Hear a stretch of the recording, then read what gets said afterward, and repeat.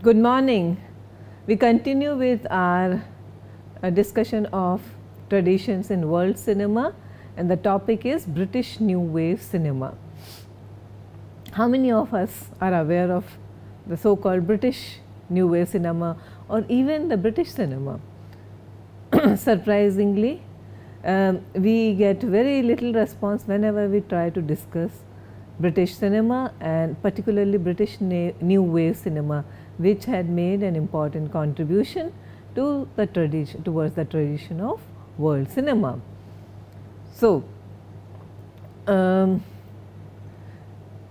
beginning is the end of the 1950s, which witnessed the advent in Europe of a succession of new waves. We have been talking about the French New Wave, we also know German Expressionism, Italian Neorealism, so British New Wave, and this was the part of succession of new waves in cinema all across Europe. It was marked by the growth of innovative productions and characterized by emergence of young film directors and writers. Generally, it all lasted till the 70s. The British New Wave movement refers to a trend that took place in the British film industry in the late 1950s and early 1960s. It drew inspiration from the works of French directors such as François Truffaut and Jean-Luc Godard, amongst others, who were the pioneers, as you know, of the Nouvelle Vague or the French New Wave cinema. Now, British New Wave is concerned with deconstructing realism and the aesthetics associated with it. The films between 1959 and 1963 are collectively known as the British New Wave and sometimes also the kitchen sink drama. This is a new term you should know, the kitchen sink drama and the British realism, social realism. Developments in the British film industry had from the beginning very strong literary roots. British New Cinema was an extension of the changes in subject matter, style and themes that had first taken place during the 50s in poetry, novels and stage drama. Okay, so at all the major productions of the major new wave were literary adaptations. According to the film critic and scholar Peter Wollen, contrary to the French practice, the British series of films is not marked by the leadership of a group of prominent authors. Wollen calls the young English cinema more literary than its French counterpart, and that British cinema is not author based. Still, if a new wave cinema is defined as a youth oriented national movement of the period, then the 50s and the 60s can be qualified as a British new wave. Since the late 30s, the British film industry had experienced 3 decades of continuous crisis. The crisis was averted occasionally by the fixing of quotas and the imposition of high duties on competing films imported from Hollywood. The situation was that people did not want to watch films made in Britain as compared to the high production values and glossy films of Hollywood, the studio films. It was also the time, you know, when even the greatest of all film actors such as Laurence Olivier and Vivien Leigh, they were seeking careers in Hollywood cinema. Of course, they were great British stars also and continued making films in Britain, but they did make wonderful films in Hollywood.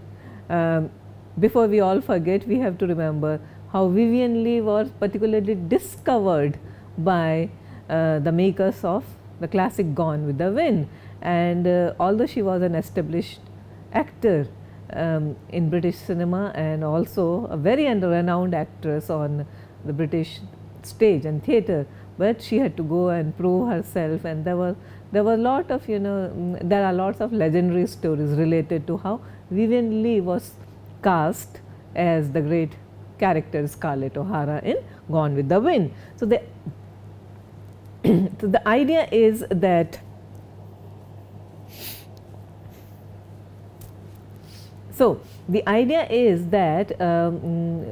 British film industry always had to compete with Hollywood with very little success, or rather no success. Okay, people just couldn't compete with Hollywood cinema, and the greatest of all stars were also seeking fortunes and careers in Hollywood. So the idea was what to do, how to compete with all this. Now, some of the directors whose body of works can be associated with the so-called British New Wave are Tony Richardson, Jack Clayton and John Schlesinger, Lindsay Anderson, Ken Loach and Desmond Davis. As with the French New Wave movement, many of these filmmakers began as movie critics and film journalists. We have been talking about the lasting impression of the French New Wave cinema, and this was one of the influences, this was one of the consequences. So, these British filmmakers were affiliated with prominent left-wing political journals and magazines such as Sequence, the New Statesman and the British Film Institute Sight and Sound. They were influenced by a normative idea of cinema, a vision of what cinema should be, and this was that British cinema needed to break away from its class-bound attitudes.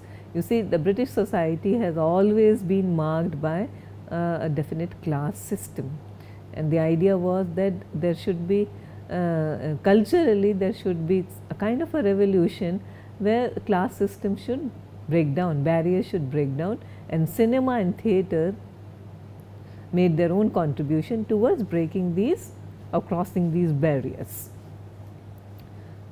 I will be talking repeatedly about some of these films of this period: Look Back in Anger, A Taste of Honey, Billy Liar and the L-Shaped Room. The movie Hard Day's Night, starring the great Beatles, okay, the rock band, the pop band Beatles, it marked the end of the movement, although this is a very fitting tribute to the British New Wave. One needs to watch Hard Day's Night just in order to understand the things that we have been talking about with the key features of the French New Wave cinema, you know, shooting on location, camera, fluidity of camera movement, and shooting in natural light with mostly employing natural sound, Beatles playing themselves in a very personal kind of filmmaking. Okay. So, we will come back to the common themes in the works of these directors and examine some of their films a little later in this talk, in this lecture. So, changes in literary environment of the period are very significant when we consider the British New Wave. In the beginning of the 1950s, the anti-modernist writers such as C.P. Snow and J.B. Priestley, they expressed a preference for social relevance and provincialism. This style of literary tradition was supported by poets such as Philip Larkin and Tom Gunn. Novels such as John Wayne's Hurry On Down along with Kingsley Amis's Lucky Jim, they dealt with dissatisfied young men from the provinces, from working class areas. The literary event of this era, of course, was John Osborne's classic play Look Back in Anger, which was staged in 1956, featuring the disgruntled protagonist Jimmy Porter, who was described as the first of the so-called angry young men. So, you have to use this, you have to remember this term, the expression angry young men, first used by in British cinema to describe a disgruntled young man who is extremely anti-establishment. You know, we have our own version of angry young man, as we have seen in the films of Amitabh Bachchan in the early 70s, and again it is a throwback on these kinds of films where a young person was anti-establishment, anti-authoritarian, and he had an axe to grind with the social injustices of the period. So, British New Wave cinema, we have also used an expression kitchen sink realism. So, it is referred to as kitchen sink realism for its attention to class as one of its central themes. Class and class conflict came to be one of the central defining themes of the New Wave movement. For the first time, class came to be a subject in itself and not a source of comic relief, as was seen in the works of earlier playwrights and filmmakers. Important literary works, and most of these literary works are later adapted into films. Ellen Sillitoe's Saturday Night and Sunday Morning, The Loneliness of the Long Distance Runner, then David Story's This Sporting Life, John Brayne's Room at the Top, Lynn Reid Banks' The L-Shaped Room, and Elliot George's The Leather Boys, and of course Billy Liar, which was Keith Waterhouse's. In particular, these films paid close attention to the nitty-gritties of everyday life of and the working classes, and their highs, their lows, their lives, their loves.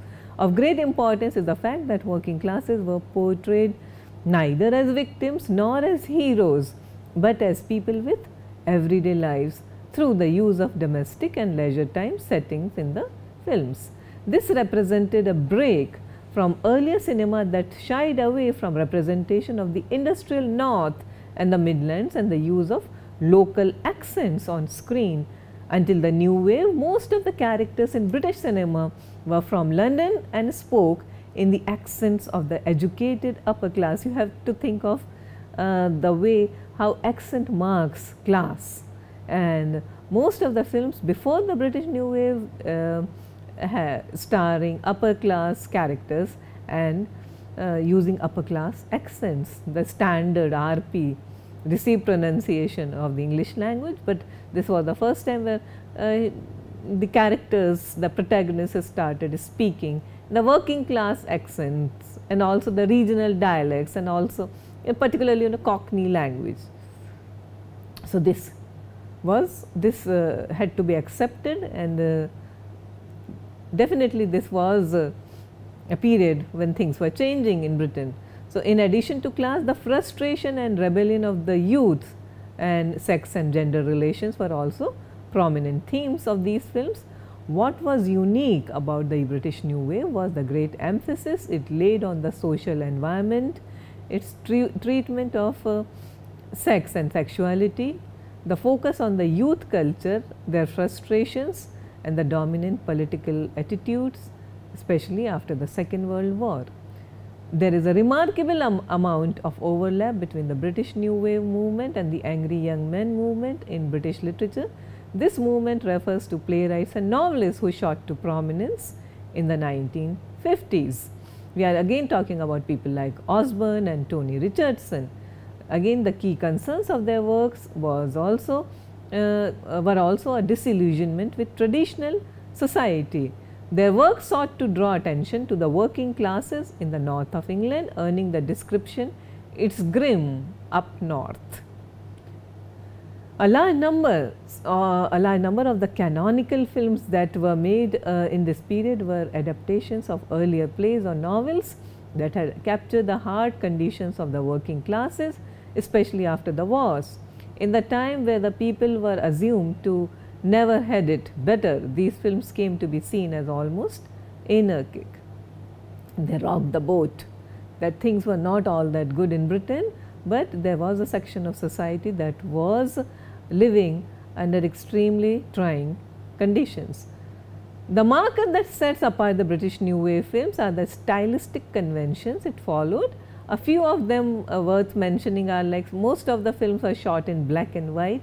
This is important that these films, even A Hard Day's Night, which was made in 1963 starring the Beatles, it is a black and white film, and it followed a pseudo documentary style of shooting, showing clear references to the cinema verite mode of filmmaking. In addition, these films are often shot on location, just like the French New Wave films, with real people or non-professional actors, and focused on the process of capturing real life. For example, Room at the Top was shot in Bradford, and A Taste of Honey in Manchester and Blackpool among real locations, and of course Billy Liar in the streets of Bradford and Leeds. Again, sound was dubbed and the musical score was locally influenced as well. Unlike the major movies of the time, these movies were often shot in 16 mm. As a result, these films often had a very spontaneous quality and came to embody what is today known as earthy realism. The idea of subjective reality found a lot of favor with such cinema. Audiences were allowed into the minds of characters through the use of interior monologues. Point of view shots and subjective camera work allowed the audience to see what the characters could. The purpose was to lay bare his or her character in detail. It is worth making the distinction here between socialist realism and the kind of concerns that British New Wave cinema addressed, often termed social realism. Unlike the former, the British New Wave was not produced under supervision by the government and did not aspire to the status of official art. In addition, the protagonist of social realism was often the anti-hero and was not portrayed as an ideal type worthy of emulation. He or she was dissatisfied with life and work and often frustrated in their quest for better. Provincial life was portrayed as claustrophobic and alienating. Some of the important movies, I mean, again I will talk about Look Back in Anger, Taste of Honey, Billy Liar, and particularly made in 1959 by Tony Richardson, Look Back in Anger. It starred Richard Burton, Mary Ure and Claire Bloom. It is based on, as we have been talking about, John Osborne's play, and the film is a love triangle between an intelligent young man, Jimmy Porter, his upper middle class wife, Alison, and her snobbish best friend, Helena. Set in Derby, the plot explores many questions about love, sex and morality against the background of class that underpins the surface of working class life. The main character, that is Jimmy Porter, he came to symbolize the so-called angry young man and offered an insight to the anger, boredom and frustration felt by the British working class. The second movie, A Taste of Honey, which is also an adaptation of a play by Shelag Delaney, was directed by Tony Richardson. The movie stars Rita Teshingham as Jo and a pregnant 17-year-old schoolgirl, and Murray Melvin as Jeffrey, her homosexual flatmate and friend. The relationship between the two is the centerpiece of the movie. A large part of the film's commentary involves question of motherhood, sexuality and race explored through the character of Jo. The movie was critically acclaimed for the manner in which it drew attention to such issues. And then there was Billy Liar, which was made in 1963, starring Tom Courtenay and Mo Washburn. The film was directed by John Schlesinger and is an adaptation of a novel by the same name. The story revolves around funeral furnishings seller Billy Fisher, who dreams of escaping to London to become a comedy writer. Billy chooses to escape his reality through his Walter Mitty'sque imagination, using it as a crutch to help him cope with his feeling of claustrophobia and alienation. The real world in Billy's life leaves much to be desired, and his quest to do better gives us an insight to his life. So, these films are basically canonical works for the way in which they dealt with the themes that came to be associated with British New Wave. In addition, this subtly brings up issues that were taboo at the time, such as unwed pregnancies, homosexualities, race relations, etc., working class conditions, and told in gritty terms. And in doing all this, they gave us a critical insight into the British New Wave and its importance. Another film that I wanted to talk about is This Sporting Life, which was released in 1963, directed by Lindsay Anderson. It was adapted from a novel by David Story, and it has strong northern working class credentials. Story himself was a miner's son who, like his novel's hero, had played rugby in a northern town. The writer had a disdain for the typical, which is especially demonstrated in the film's presentation of its two principal characters, the rugby player Frank Machine and his landlady and occasional lover Mrs. Hammond. So, Frank is full of masculine aggression and Mrs. Hammond represents feminine restraint. The film is unique in the way it puts a distance between itself and the earlier new wave films. The quality of the film dwells in the awkwardness which seems to parallel Frank's own awkwardness and lack of articulation, which is again a hallmark of the so-called angry young man, lack of articulation, frustration, aggression, suppressed aggression, overt and covert aggression. By 1963, as we have been talking about, the British New Wave was on its last legs, and its major players such as Jack Clayton and Tony Richardson turned to other kinds of production, but they had a lasting impression, they had left a legacy on the directors that followed them. So, we had people like John Schlesinger's Sunday Bloody Sunday, Carol Rees's The French Lieutenant's Woman, and Lindsay Anderson's If. A new generation came into prominence with people such as Ken Loach, Danny Boyle and Mike Leigh. These directors have kept the tradition of social realism alive and communicate directly to the contemporary world. Think films like Trainspotting. Okay. So, the British cinema continues to speak with the contemporary world. Thank you very much, and we'll meet again in our next class.